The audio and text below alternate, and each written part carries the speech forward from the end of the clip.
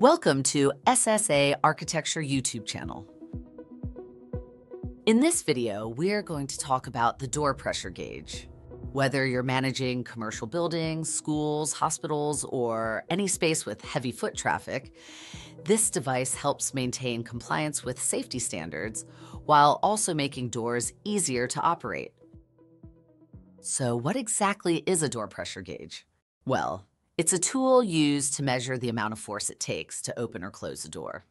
This is especially important for fire doors and accessible doors. It helps ensure that the door doesn't require excessive force, which could be a safety hazard, especially for people with disabilities. Measuring door pressure is critical for two reasons: safety and accessibility.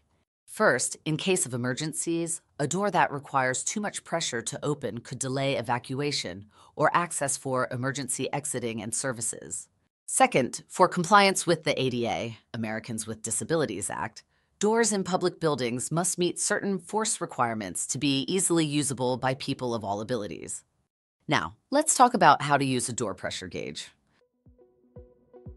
First, you'll want to push back the black washer to 0 so that you can read the pressure applied to open a door. Then position the gauge above the handle. Slowly push or pull the door using the gauge. The reading will show you the amount of force being exerted. Make sure you're doing this in one continuous motion for an accurate reading. Once the door is fully open or closed, check the reading on the gauge. For instance, right now it shows 2.5 pounds. Ideally, for ADA compliance, the force should not exceed 5 pounds for interior doors.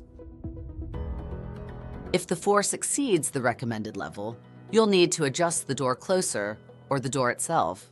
In some cases, you may need to lubricate hinges or check for any obstructions. In summary, the door pressure gauge is a simple yet effective tool to ensure that doors are functioning properly and are safe for everyone to use. It helps with compliance to safety codes and standards while making spaces more accessible. While this information is offered for general information, please be aware that reliable determinations are typically attained via experienced professionals because other factors and requirements often apply. Thanks for watching. Don't forget to like and subscribe for more tips and tools that keep your building safe and functional.